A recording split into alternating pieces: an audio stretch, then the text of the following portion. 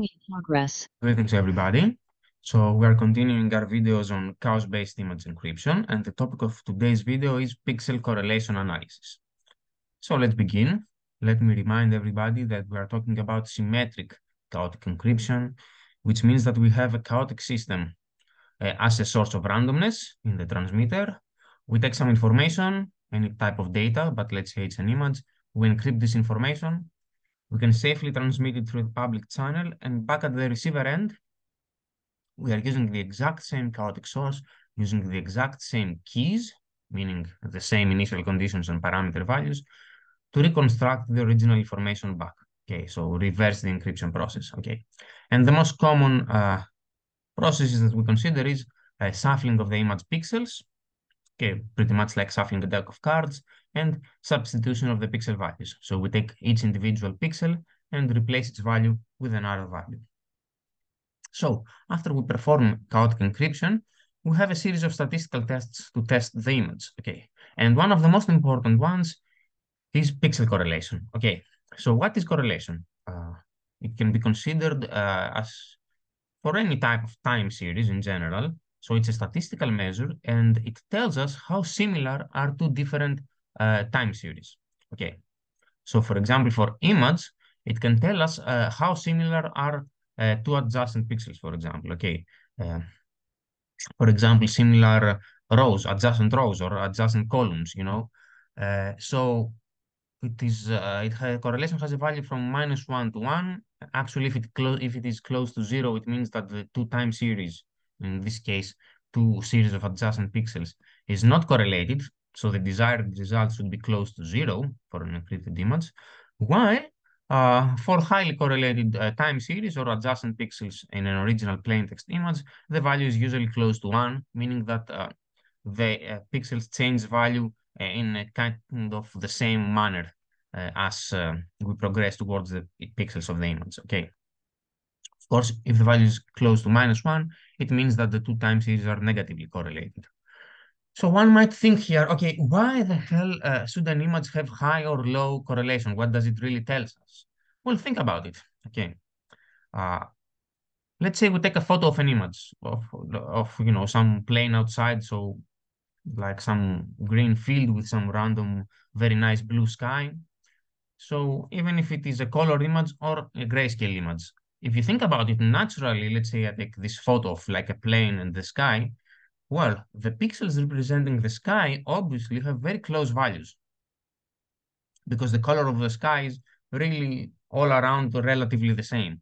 Okay, so in an original image, pixels that are very close by are going to have very high correlation, which indicates the fact that they have very close values, or they variate, from low and high values in the grayscale relatively in the same way. Okay, so that's what will happen naturally in an original image. And we usually test that for vertical adjacent pixels, as you see right here, horizontal adjacent pixels, and we also test it in diagonal adjacent pixels. Okay, and some recent papers actually do it in the, in the anti-diagonal as well. So this is what will happen in a plain text image. Okay, but ideally, after we encrypt this image, since in an encrypted image, adjacent pixels should have no relation to each other, especially since encryption must hide any previous relation that they had, the correlation should be very close to 0. Okay, and see what happens here. I have the correlation graphs for adjacent diagonal pixels for the original shuffled image and encrypted image. And you see that in the plaintext image, the correlations for diagonal adjacent pixels, so at position xy and x plus 1, y plus 1, are very close to each other.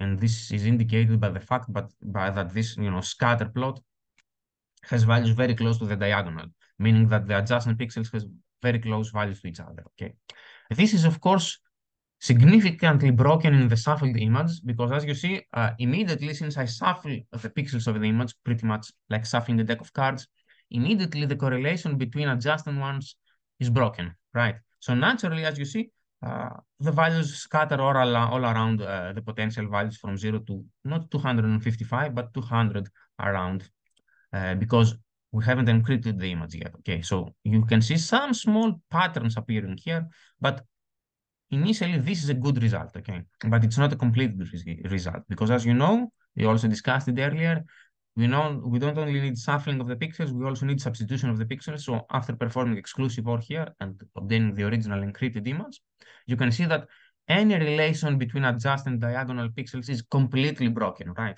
So the adjacent values are scattered all around from 0 to 255, and this is the desired result that we should have in an encrypted image, right? So this is what we should always aim for, and this is what the result of encryption should be. Here I test adjacent diagonal pixels, but if you consider vertical adjacency or horizontal adjacency, you're gonna get the same result. Okay, I just print only one. And you can see the results of the correlation, which I also computed mathematically. For the original image, for all three cases, the correlation is very close to 1. For the shuffled image, it significantly drops, almost close to 0, but for the encrypted, it's pretty much very, very close to 0. I mean, 10 to the minus 3 error here. Okay, so we are very close to 0 correlation for the encrypted image. And this is the desired result. Okay, so what we do if we have a color image, an RGB image, obviously we do the same thing. Okay, so ideally, all three channels should separately have 0 correlation for horizontal, diagonal, and vertical pixels. Okay, and of course, in the method we apply here, we have that result.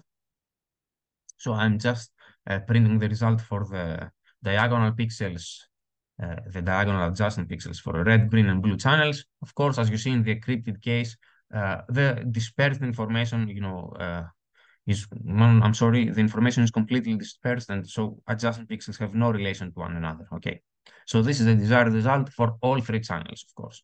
Okay, and again, if we plot the correlations, if we compute the correlations for all three cases and all three channels, for the encrypted one, for the R, G, and B channels, always is very, very close to 0. Okay, so this is the desired result, and if you're trying to perform encryption yourself, this is the result that you should take after encrypting your image information. Okay, so thank you very much, and I will see you on our next video.